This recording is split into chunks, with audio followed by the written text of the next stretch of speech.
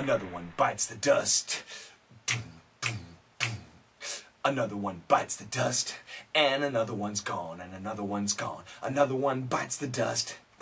Hey, we're gonna get you too. Another one bites the dust. Hello everybody.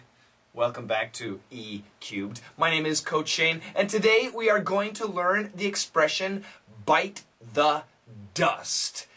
The song I was singing is from Queen, Another One Bites the Dust. Very famous song from a long time ago, but it's a good song. To bite the dust. To bite the dust, what does this mean? It means to die. Literally, to be dead. And the idea is you fall over dead and you bite the dust, the dirt. You become one with the earth and you're dead. To bite the dust means to die. But not just for people or animals. Listen to the dialogue. Where's your friend?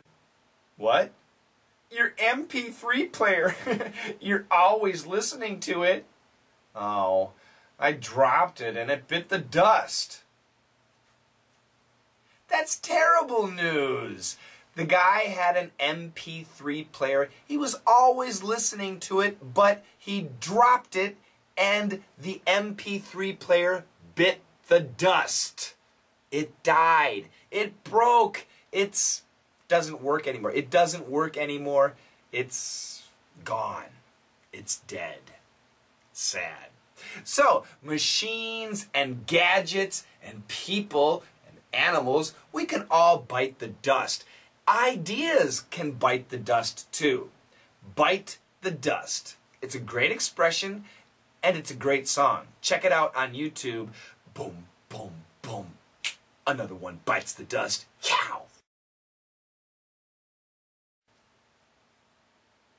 Where's your friend? What? Your MP3 player. You're always listening to it. Oh, I dropped it and it bit the dust.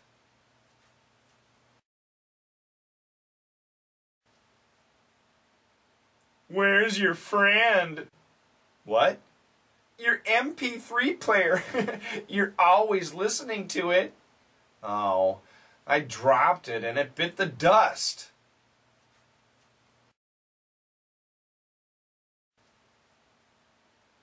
Where's your friend?